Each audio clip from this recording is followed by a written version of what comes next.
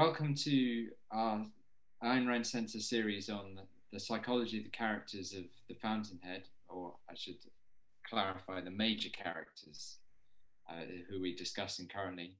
And today we're going to be looking at, I think, the character who, for me, I feel almost the most sadness when I connect to, along with Katie, who we'll come to at another time. But I find one of the major characters of this novel, even just saying it now, I have a real sense of heaviness and sadness in what could have been, and what does come to be at the end of the book. And I think, and I'm delighted to be joined today by Doctors Andrew Bernstein and Dr. Gina Gorlin, and I'm really looking forward to your insight, expertise, and just riffing and discussing this great character of literature. And this time, over to you, Andy. What does Gail represent to you? Well, I love Gail Wynand. There's so many good things about him, and of course, there's some huge negative things too. But he's the great tragic hero of the Fountainhead. And I've long thought, and I might write an essay on this one day, that Gail Wynand is as great the story of Gail Wynand is as great a tragedy as has ever been written. I would equate it with the tragic works of Sophocles, about Oedipus, and the tragic works of Shakespeare, like Macbeth and Hamlet, and Othello. I think the tragedy of Gail Wynand is at that same level, perhaps even greater. And what's extraordinary about it is that it's a secondary character in a story that's fundamentally about somebody else.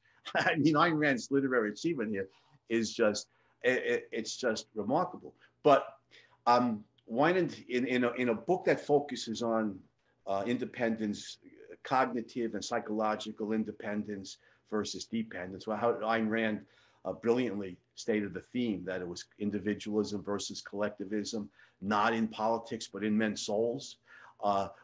Wynand is the mixed case, right? Most of the other major characters, they're either fundamentally independent or fundamentally dependent on society for their judgment. Wynand is the mixed case. And of course, it's the dependent part of him that ultimately destroys him. And I think you can at least make a case that the psychological dependency part, the second-handedness, is maybe an honest error, because he grows up in the harsh slums of Hell's Kitchen. This real tough neighborhood on the Hudson River docks in New York City. And it was a really tough neighborhood. Tough is probably not the wrong word. Crime-ridden neighborhood. Late 19th, turn of the 20th century, when Wynand's growing up, and he's every attempt he makes, he's a brilliant kid, he's a brilliant young man. Every attempt he makes to implement some of his innovative ideas is met with disdain from anybody's working for. Shut up, kid! You don't run things around here. He hears that, so he arrives at the mistaken conclusion that the only way the independent thinkers can make any headway in a world run by conformists, and people who just do what they're told, or do what's expected of them, or give to society what society wants. The only way that the independent thinkers can get things done and make progress is to gain power over their fellow man. And that's what he sets out to do. And in his newspaper, The Banner, which is enormously popular and makes him wealthy and gives him a powerful voice, makes him wealthy, gives him political influence. Not only with his wealth, where he can choose to donate to political campaigns or not, but his readers. He's got millions of readers, has millions of voters, and so he's got politicians kissing up to him because of his power. He's got this power, but the paper isn't his. The values in the paper belong to the lowest common denominator in society. I mean, The Banner, if somebody cures cancer, and on the same day somebody in the Bronx murders an axe murderer, kills his wife and his 6 kids with an axe, it's the axe murderer that's going to be on the front page of The Banner, and the cure for cancer will be relegated to page 6, or or whatever. It's not his values in the paper. The paper doesn't belong to him. And we see his values, in his private art gallery, his love for Rourke, his love for Dominique, his love for Rourke's buildings. We see his first-handed judgment, his impeccable, exquisite first-handed judgment. The tragedy of Wynand's life is that doesn't rule his paper until it's too late. But it's too. I guess we could discuss that as we go along. But it's much later in the story that his values come to rule the newspaper, and it's too late because, his defense of a noble ideal, Rourke and Rourke's buildings. His audience has no regard for a noble ideal, and the people do have a regard for a noble ideal have long since stopped taking Wynand seriously. So. I guess we can go on. I don't want to cut into Gina's time, but he's a great tragic hero.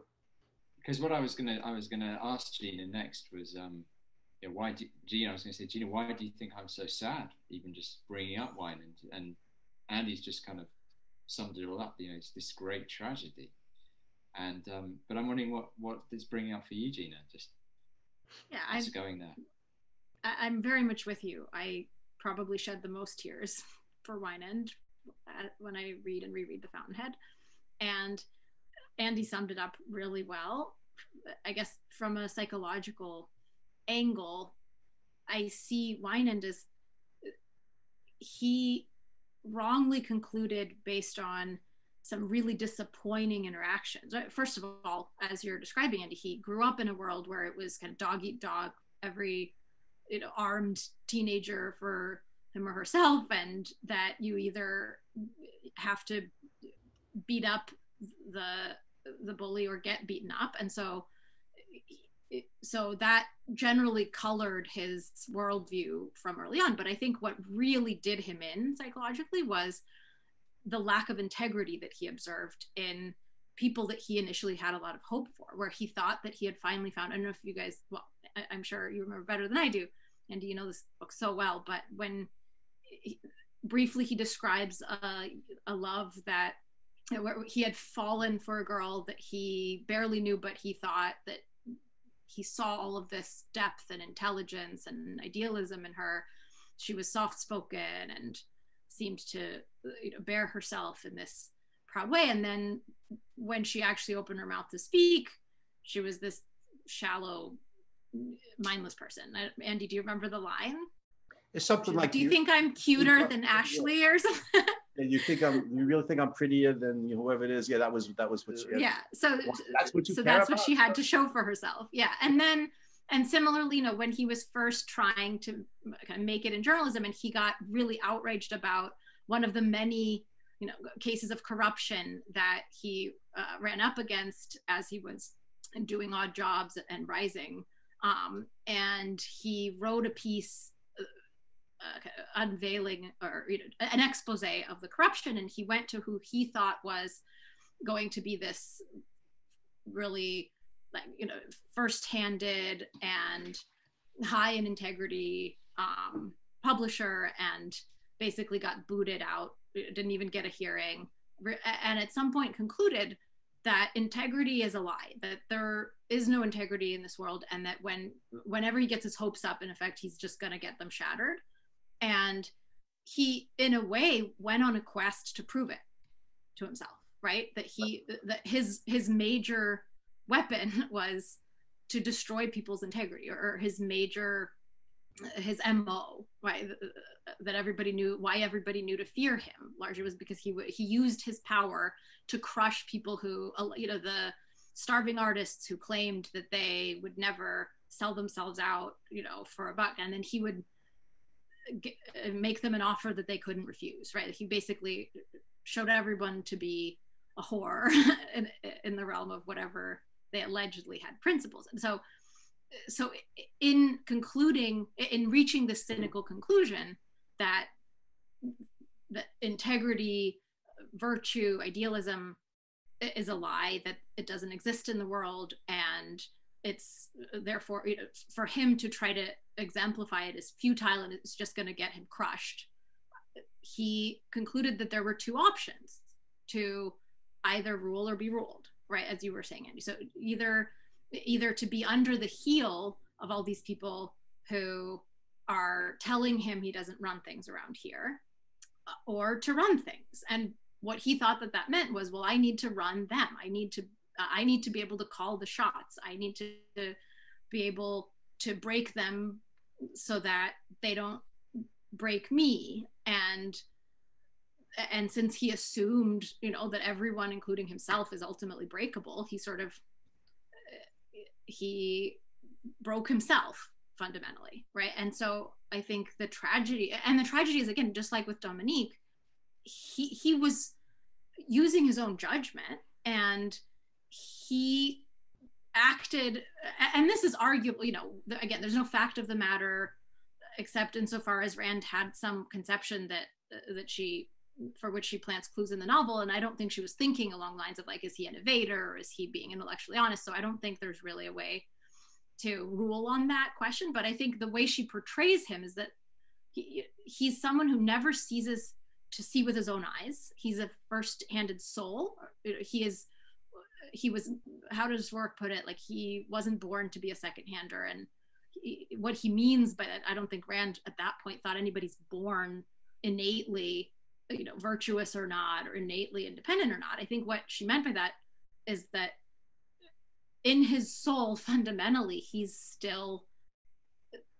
a self, right? He sees with his own eyes, and he's acting on an intention that he reached through his own independent judgment, but he's just so fatally wrong, right? And what he doesn't understand and doesn't know until he meets Rourke and kind of sees the events of the novel play out, he doesn't know that Rourke's exist. He doesn't know that it's possible. He doesn't know, and he thinks Rourke is breakable, right? When he meets him, almost the first thing he does is he tries to break him the way he tries to break everybody. And of course, the way that this is played out in every other instance in his life was that the artist caved and drew his hideous conventional version of a house for him in exchange for, not having their career destroyed or whatever Wynand was threatening. And Rourke just laughs in his face, right? His machinations, his power grab has no power over Rourke, because Rourke sees through him, because, there's a meeting of the minds like Wynand has never experienced before. And Rourke just doesn't budge, and he doesn't buy it. And he says, really? Is this what you... He actually draws the hideous house that he, imagines Wynand to be asking for. And he says, is this what you want? Right? And then Wynand is completely powerless before him, because it's so clear that this is not, that this would be a selling out, and that the man in front of him, the real Rourke that he thought was going to just, kind of burst into little flakes, is for real, right? So, and I think part of what's so sad is the loneliness of never having met a Rourke until it was too late. Right, and Rourke says to him, "I had an ally here," and Wynand says, "What? Your integrity?" And Rourke says, "Yours, Gail." And of course, Rourke is right, and it's part of the tragedy and the brilliance of Ayn Rand's writing that the man that Rourke. There's several points. First of all, Wynand hires Rourke to build a fortress to protect Dominique, right? And in hiring Rourke, he's hiring the only person in the whole world that he has to protect. Which that's the dramatic irony. Yeah, it's a brilliant part of the love triangle, the love story. But also, even deeper than that, the man that Wynand will love, Rourke, the only one he could love, his soulmate. They're brothers, they're soulmates. Is the man who's going to destroy him? Because you're right, Gina, you put it nicely. He spent his whole life proving to himself that there were no men of integrity. The only way we have this fundamental choice that we have to make. We can choose a noble failure or ignoble success, and that's the only choice. And so he chose ignoble success, and he spent a lifetime proving that there were no men of integrity, that every man has his price, and if pushed far enough, they'll choose ignoble success rather than noble failure. And the man who won't make that choice is the one who will break him, because it'll show him that his choice, setting up that choice was fundamentally wrong. And the choice he made to sell his soul for commercial success was wrong. This is what, at Rourke's trial, at the Cortland Dynamite, when verdict is being pronounced on Rourke, and Rourke gets up to face the verdict, Wynand gets up at the back of the room. This is a scene only Ayn Rand could have written, because verdict is being pronounced on Wynand as well as Rourke, and it's an inverse proportion to the verdict on Rourke. It's so if brilliant. If Rourke is acquitted, it shows that men of integrity, been wrong all along. Yeah, exactly. It shows that men of integrity and men of independence can succeed in this world and succeed on their own terms. So if Rourke is acquitted, Wynand's convicted. And conversely, if Rourke is convicted, then it shows that Wynand was right. There are no men of independence and integrity cannot achieve commercial success. And Wynand was right. I sold my soul, but it was the only way. It was the only way to go. It was the only way to gain commercial success. So I think, yeah. This acquits. The verdict is inverse. If Rourke is acquitted, Wynand is guilty. If Rourke is guilty, Wynand's acquitted. Either way, Ayn Rand set it up so that the hero was going to take a blow. He's either going to prison, Rourke's either going to prison, or he's going to lose. He's going to destroy his soulmate brother. Either way, Rourke's going to have to take a blow. And Ayn Rand said, I think in the fiction writing course, make it as hard as you can for your hero. well, she sure did. So. Yeah. No, I think what fundamentally acquits Wynand for me, in the sense that he's a tragic hero rather than an antagonist, is that he doesn't want to be right. He wants to be wrong.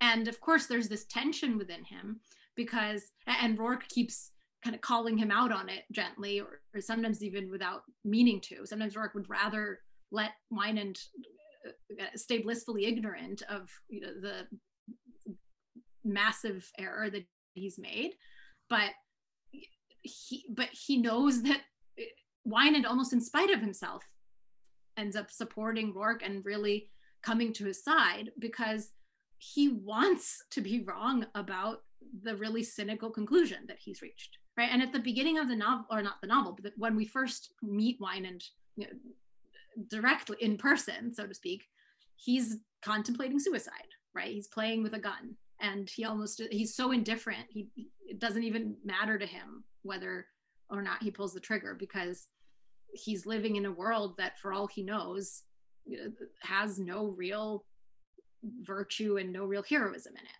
And he's kind of living his best version of a life in such a world, but it's not much of a life.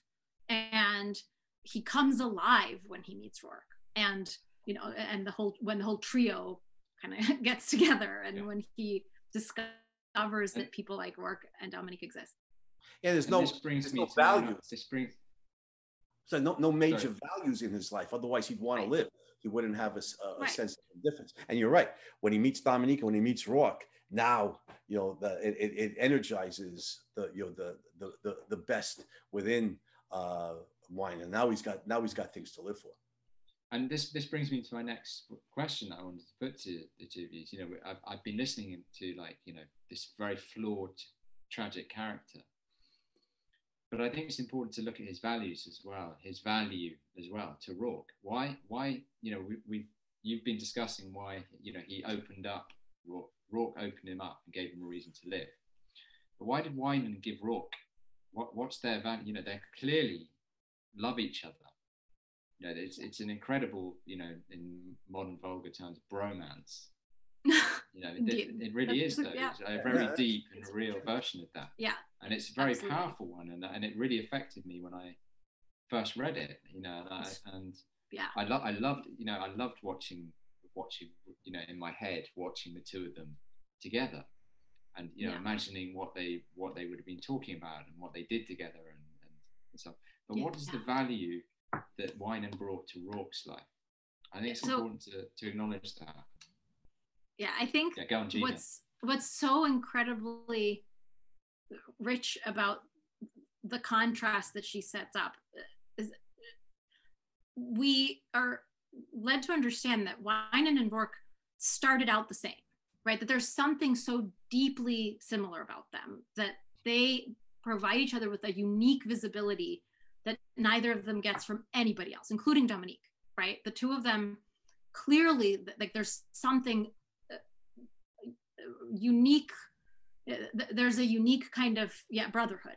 And I think part of what we see is that, you know how they, especially Wynand, is asking Rourke about his childhood and about, did he experience this, and mostly he's getting yeses, were there stops along the way? And did you experience, was it like, did you do these odd jobs in these ways? And did you always end up being the best at them? And, like, there were all these little experiences that they shared by virtue of, I think, being really brilliant and really visionary humans, that the two of them, like, clearly that they have a kind of soul connection. And I think there's probably an ambitiousness and an independence and just like an expansiveness of mind that the two of them share on an unrivaled scale, at least, out of everyone that we meet in the novel. And at the same time, I think this is where we see the power of, free will and of self-determination, that there's a point in their development where they diverge.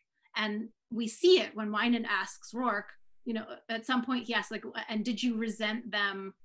Did you kind of swear to, I don't remember, Andy, you'll probably remember this better, but like, did you swear to yourself that you won't let them rule you, that you'll be the one on top? And Rourke kind of, that's the first time that Wynand says something that's just sort of alien to Rourke. And no, I didn't really care. I did my thing, right? Like, people weren't ever that psychologically important to me. I just, I tried to do my work my way, and I focused on commanding nature.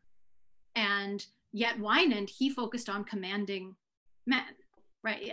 And that's where they diverged. But at the same time, fundamentally, like, that profundity, that brilliance and that clarity of vision and that grandeur of soul is something that they both still equally share. And Rourke's never gotten visibility on it to that degree. So I think for Rourke, it's this unique source of visibility and, like-mindedness that's really precious to him.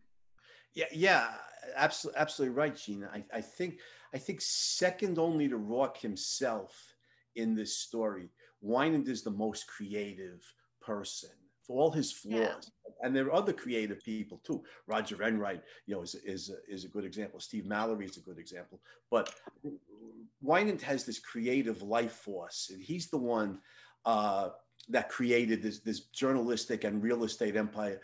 He's the one who created the banner. Tui can't do it. Tui can destroy it, but it takes Wynand to create it.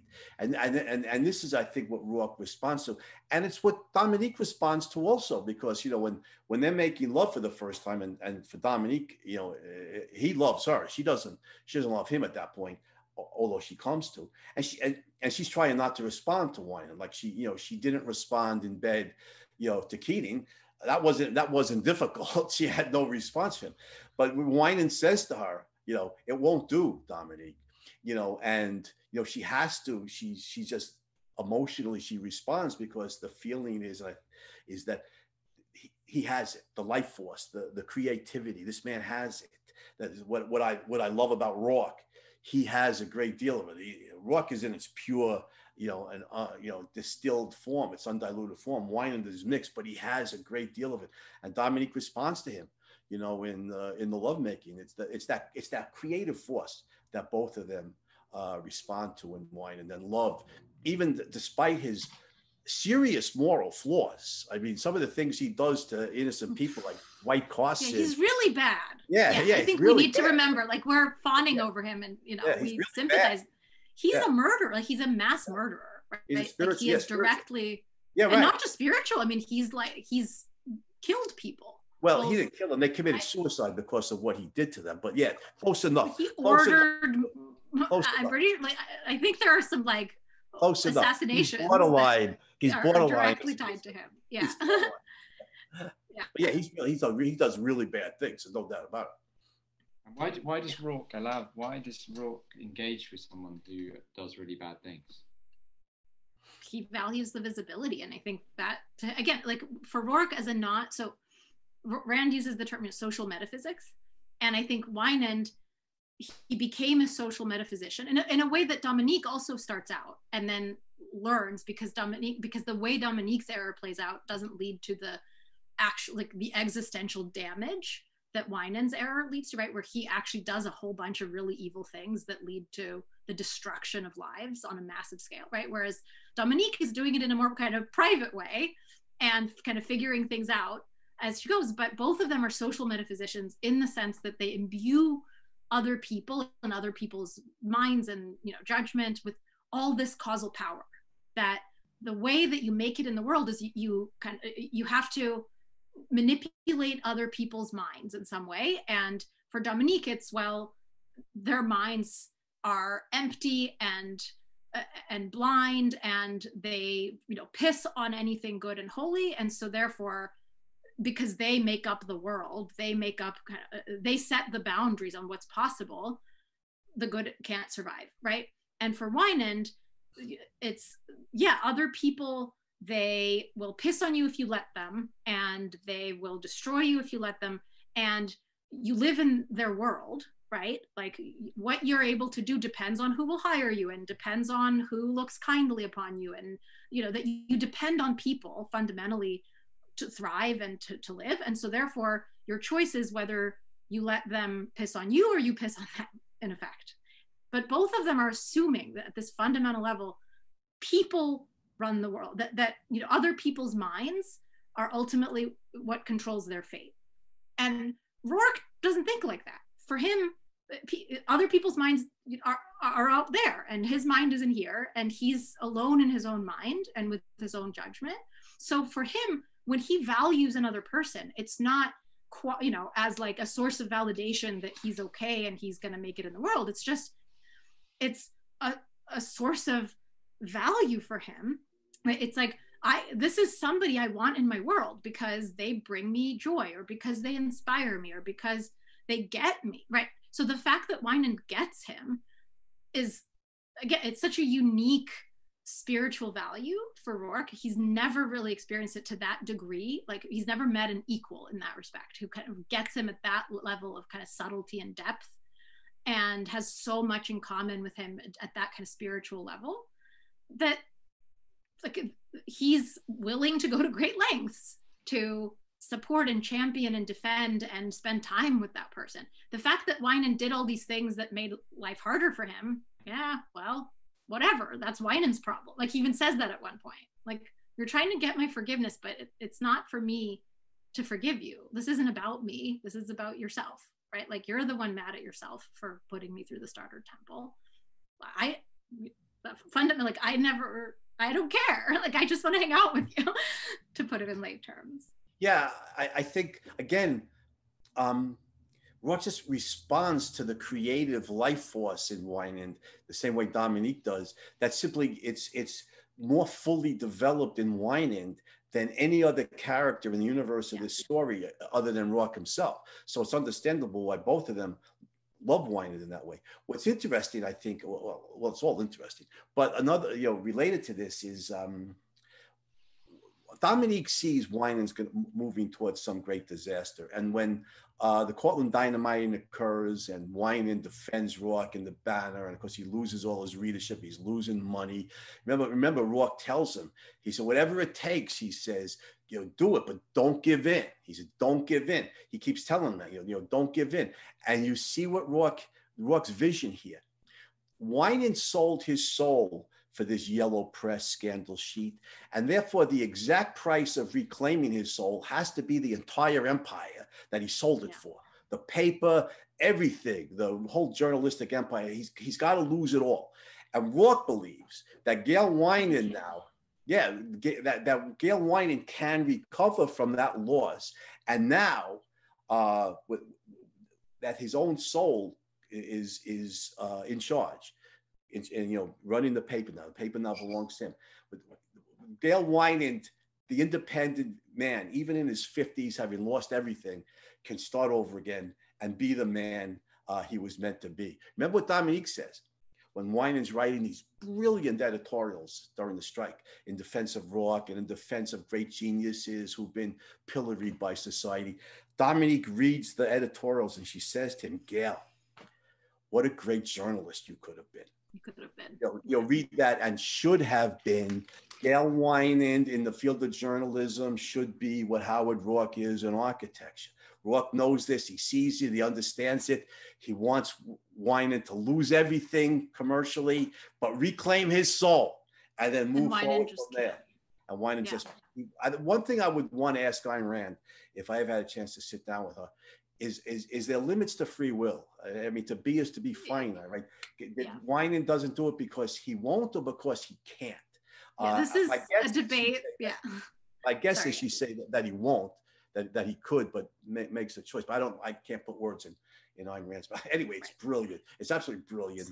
And of course, and notice last point here, when Wynand won't see him anymore, Rourke writes him that letter that makes me just sob with tears every time, I read it when he says, Gail, he says, I know, I understand. He said, if you come, he says, come back. If you don't do it for yourself, do it for me. He said, but then it makes me cry even now. He said, but come back. What you think you've lost, can never be. And Wynand won't even read the letter. He's so shattered.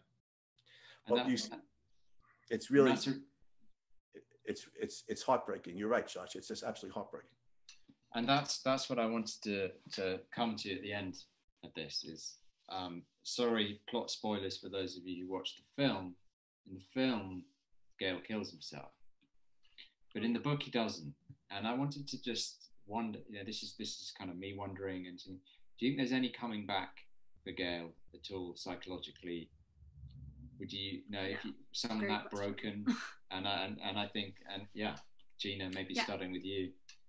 Yeah. So Andy, that question you just posed is a question that has fueled many debates and discussions that I've had with friends, especially given my loyalties as a therapist and my tendency to err on the side of assuming everybody can change and it's never too late, even though clearly I know that that's not the case, because I don't think like Hitler was redeemable at a certain point, right? And I don't think past a certain point of existential wickedness and a large enough scale of destruction, I don't think psychologically that there can be any coming back for some people, nor would I want to try to redeem them. Wynand, for me, is a real case example where, again, and you're right, we can't read her mind. I wish I could ask her what she had in mind here, but as a kind of prototype for the kind of real life person I could imagine encountering in my therapy practice, I keep thinking, you know what?